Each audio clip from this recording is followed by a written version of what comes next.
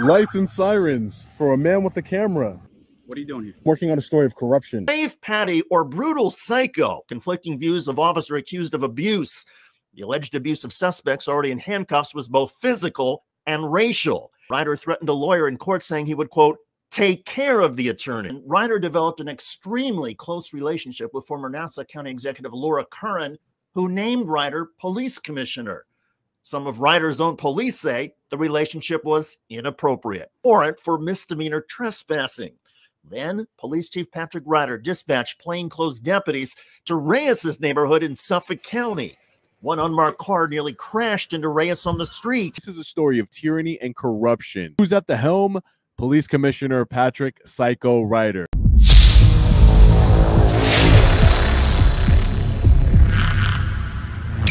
Hey, what's up, guys? Long Island Audit here, back again with another video. In today's video, we will be reacting to journalist David Shuster's latest reporting on the tyranny and corruption that has been taking place in Nassau County, New York.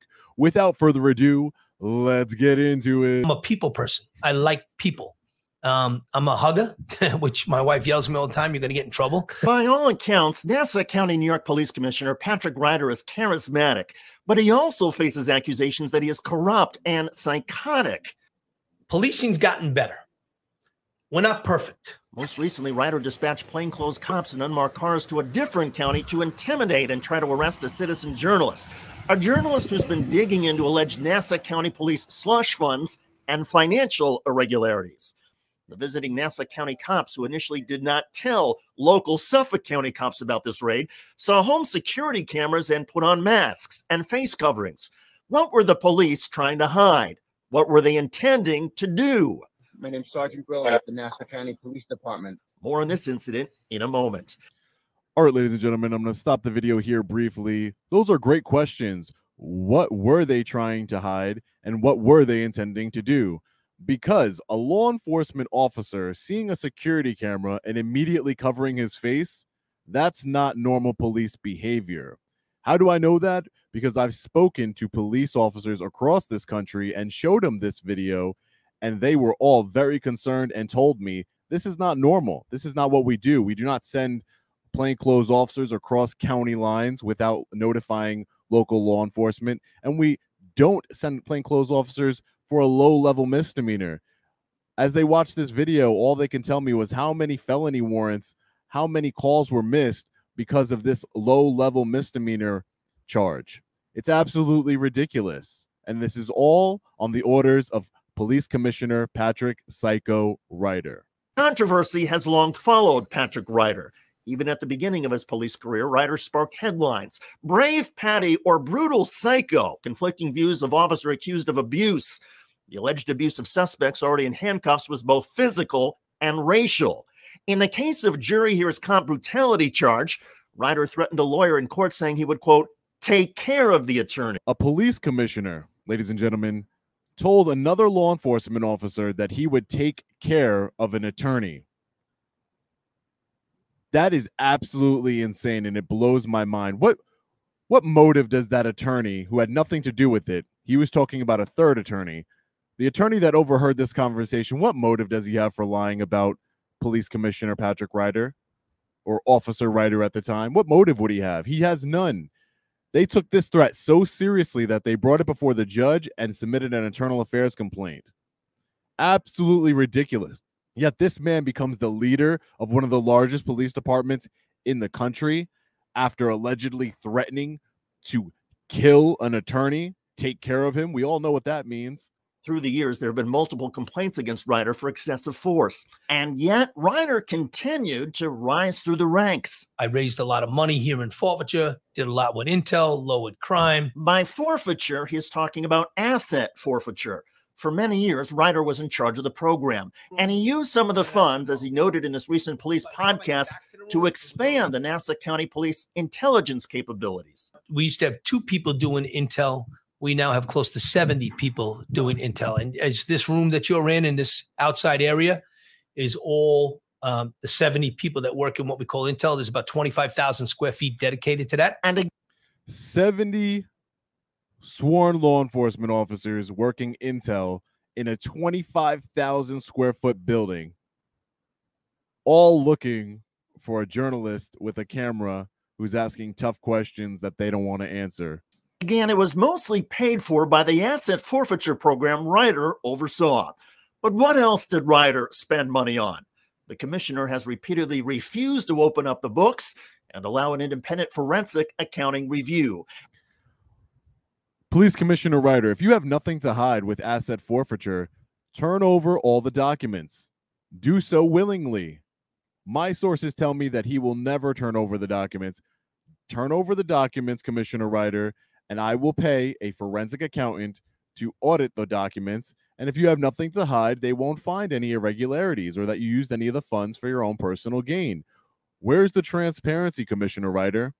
Do the right thing. And as controversies go, that's just the start. By his own admission, Ryder developed an extremely close relationship with former Nassau County Executive Laura Curran, who named Ryder police commissioner. Some of Ryder's own police say the relationship was inappropriate. Amidst all of this, over the summertime, Nassau County government offices got a surprise visit from constitutional auditor and independent journalist Sean Paul Reyes, also known as Long Island Audit. All right, ladies and gentlemen, we are just getting inside the Department of Health and Human Services here. Oh, you recording? No, get that out of my face. But ma'am, you're coming. Calm down. You're coming up to me, and then you're asking me why I'm recording, and then to stop recording you. Just a heads up, they don't even let News 12 come in here. If News 12 comes to film things, they have to film outside, facing the cameras away from the building. Well, maybe News 12 doesn't know their constitutional rights. I've heard a lot of bad things about this office. I'm being interviewed. I'm not interviewing you. You came to me. Respectfully, I'm not trying to be disrespectful to either of you. I'm just saying that the taxpayers of Nassau County pay a lot of money for you guys to enforce the law and uphold the Constitution. We're done talking from now on. You have the right to remain silent. That's fine. Okay. Thank you for Sure, no problem, sir. Yeah. The government facility is allowed to restrict Not true. videotaping. It's on the onus is on the government employees, the public servants, in order to keep that information safe. The law enforcement officers stepped away, It's a big walk of shame here. but they gave Reyes a warning. Starting tomorrow, they're not going to let you do it.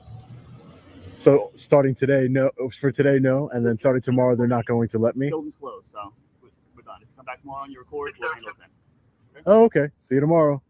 So we'll be back here tomorrow, and we'll see what happens then. The next day, Reyes returned to the government building. Police arrested him and seized his camera and video footage. I was unlawfully arrested, locked in a jail cell for several hours, and my camera equipment stolen from me.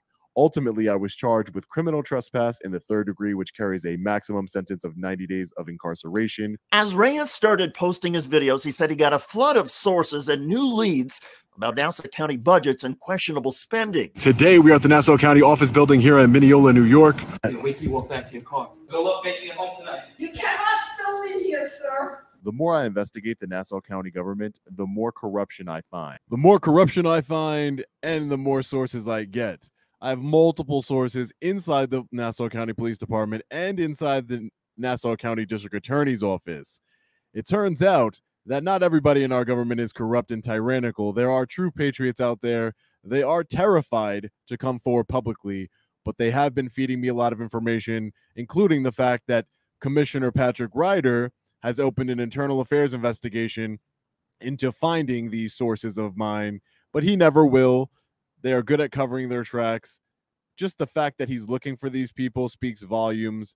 This man is paranoid, and he wants to silence anyone who is trying to expose his corruption. Much of the alleged corruption Reyes kept hearing about involved Police Commissioner Patrick Ryder.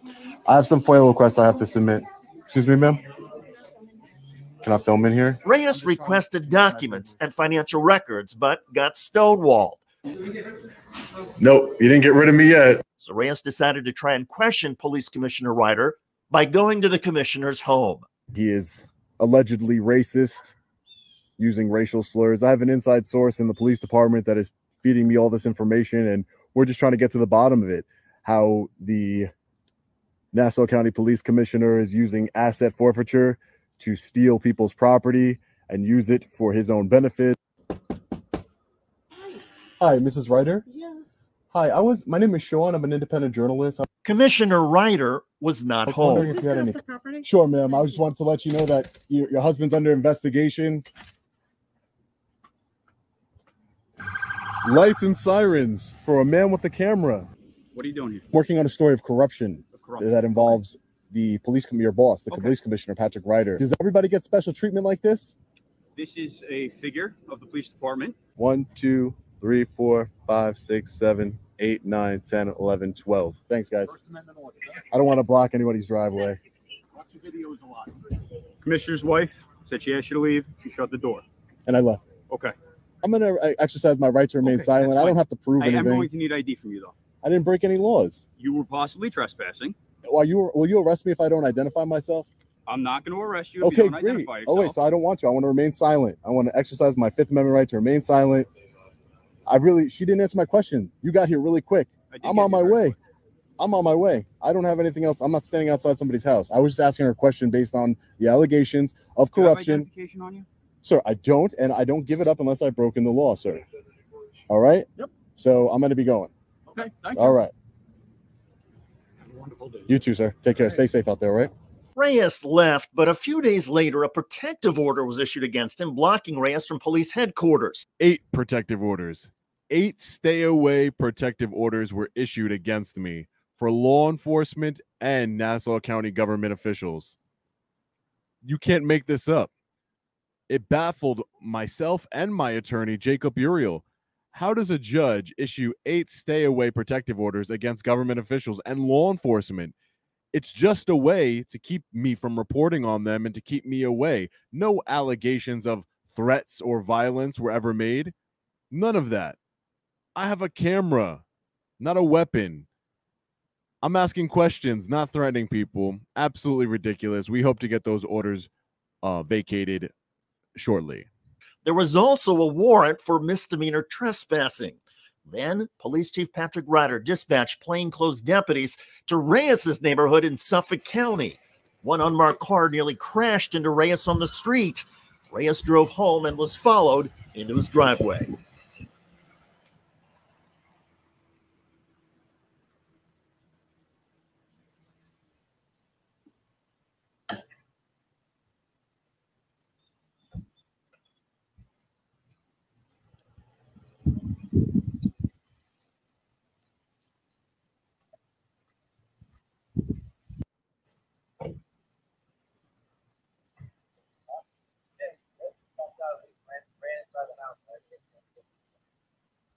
Soon, more police arrived, including uniformed Suffolk County cops who had initially not been told about the Nassau County police effort to grab Reyes. My name's Sergeant Grill at the Nassau County Police Department. I'm looking for Mr. Sean Paul Reyes. He has a warrant for his arrest. The warrant for a nonviolent offense would not allow police to enter Reyes's home. And with the uniformed Suffolk County police watching, the Nassau County police eventually departed. The attempted arrest for a misdemeanor came on a Friday, late enough that had the police managed to get Reyes, he would have been forced to spend the weekend in a Nassau County jail before seeing a judge on Monday. Soon after this incident, Reyes says he was advised by a police source to leave the state for his own safety until a scheduled misdemeanor court appearance in October. In reporting this story, legal experts told us the actions against Reyes, including the criminal charge, were absurd. So I reached out to Nassau County Executive Bruce Blakeman, but Blakeman refused to take my call. When I reached a spokesperson for Police Chief Patrick Ryder, I was told there would be no comment for all questions. In other words, why didn't Nassau County Police notify Suffolk County Police about the raid? No comment. Does Nassau County routinely carry out arrest raids for a misdemeanor offense? No comment. Was this just an arrest? No comment. Why won't Police Commissioner Ryder allow an independent review of department finances? No comment. What is Commissioner Ryder's response to claims of racism personally and in his hiring? No comment. Was Police Commissioner Ryder romantically involved with Laura Kern, the previous Nassau County executive who appointed Ryder commissioner? No comment. The Nassau County Police Department leadership reeks of corruption and seems to act more like an organized criminal gang than a group protecting and serving the public. To be fair, there are plenty of good police officers in Nassau County. We've seen that in previous videos. But there are also many cops in Nassau County, New York, who keep saying their boss, Police Commissioner Patrick Ryder, is a dangerous and corrupt psychopath. All right, ladies and gentlemen, I hope you all enjoyed this video. It was very well put together and informative, which is why I wanted to share it with each and every one of you. Journalist David Shuster did an amazing job in his reporting. It is about time that other journalists started covering the story. The mainstream media and the local media has been bought and paid for, and they do not want to cover this story. This is a story of tyranny and corruption. Who's at the helm? Police Commissioner Patrick Psycho Ryder, a police commissioner who has been arrested twice for police brutality. There are serious questions regarding asset forfeiture, and he refuses to release the documents. So many questions, and all we get is a no comment. Orders of protection put on me in order to keep me from reporting, violating my First Amendment right. My next court date is October 10th. I am still working with the district attorney and my attorney in order to schedule a date where I will turn myself in on my outstanding warrant. Stay tuned for further updates. Again, thanks to David Shuster for reporting on this topic. It is truly appreciated. Please hit the like button and share this video so that way more people can see it. This man, Patrick Ryder, needs to be exposed to the world. So thank you again. As always, stay safe. God bless. I'll see you in the next video. Long Island Audit. Peace. I don't know if I want to leave. Well, I left, and I left crying like a baby.